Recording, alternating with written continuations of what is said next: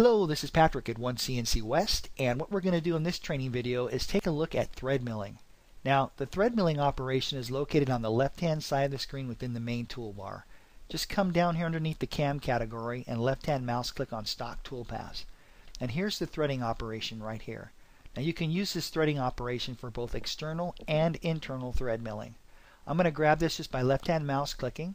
And now OneCNC wants us to determine the location of the thread mill. You can digitize endpoints or circles. I'm going to just grab this circle here and left-hand mouse click. Once we're done selecting, just right-hand mouse click.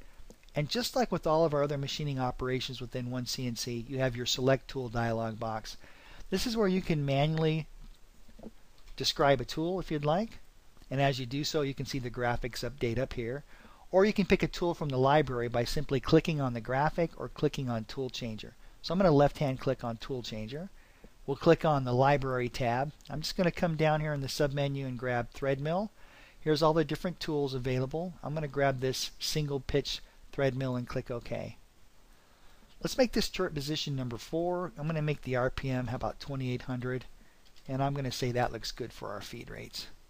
Here's our clearances dialog box. We have our rapid plane set at 1/2 inch. We have our plunge clearance set to 50 thousandths. That's where it's going to start helical thread milling down. We've got our material Z-top set to 0 and our thread depth set to -1.1. Alright, so within the thread mill options, let's first take a look at style. This is where you can determine whether it's an internal or external thread. I'm going to go with internal. Your thread type, you can select between right or left. I'm going to go with left. And under direction, I'm going to select top to bottom. Now up here, you've got your different thread forms. You can click on this button and select any form you'd like. These guys that are grayed out, these are relative to what units you're currently using. I'm set up in inches, so these are grayed out. That doesn't mean you can't select one of these. If you do select one of these, OneCNC will convert to inches for you. You can also select on the More button, and you can select different forms here as well. Alright. Let's come down a little bit farther. Here's our pitch. Our pitch is set to 0.0625. I'm going to leave it set to that, but I want to point out you can type in whatever you'd like for the pitch. I'm going to put it back to 0.625. You've got your adjustment. The adjustment actually makes the thread a little bit more loose. Simply put, if I put in 2 thousandths, that means that the thread's going to be 2 thousandths more loose, if that makes sense. All right, I'm going to put this back to 0 though for that. The start angle, that's where the thread's going to start cutting or start threading, and that works with your standard coordinate system with 0 over here at 3 o'clock, 90 degrees, 180, 270. So 0, the thread's going to start cutting right here at 3 o'clock. I'm going to leave that set to 0. You've got your major and minor diameter. When we look at these, we have to look at whether we're cutting an internal or external thread. An internal thread, we're going to be actually cutting to the major diameter. All right, so this is what we want to put in for our major diameter. If we're cutting an external thread, if I click here, we're going to be cutting to the minor diameter. Alright, also note too that if you select one of these forms up here, OneCNC will fill this information out for you. But because I have custom, I need to fill this in. So because I'm using an internal thread here, I want to specify this major diameter. That's where we're going to cut. And I have this set at 1.65, but of course you can type in whatever you want. The minor diameter is this diameter right here. And all that looks good. I'm not worried about engagement or taper angle right now. We'll leave those alone. No spring cuts for this, but if you wanted to, you could specify a spring cut.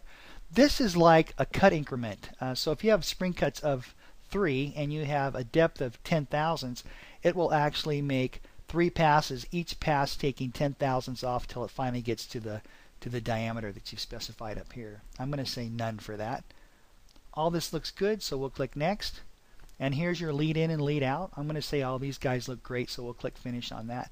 And there we go. There is our thread milling operation. Now what I'm going to do now is let's simulate this. I don't want to simulate all these machining operations, so I'm going to turn these first 2 operations off just by left clicking and changing those to off. Now if I simulate, if I preview, even if I create a CNC program, OneCNC is going to ignore these first 2 operations. So I'm going to right-hand mouse click that, and let's go with Simulate. That looks good. We're going to pick a boundary. We're going to pick this outside boundary for our stock. I'm going to say all that looks good. Top of the stock's at 0, bottom of the stock's at -1 inch. And we'll just left-hand click that stock and then right-hand mouse click. So there is the thread right there. There's your thread milling. I'll zoom in on that so you can see it a little bit better. And pull this down and I'll rotate that around a little bit. Alright, thank you so much for watching, and I look forward to seeing you in the next video.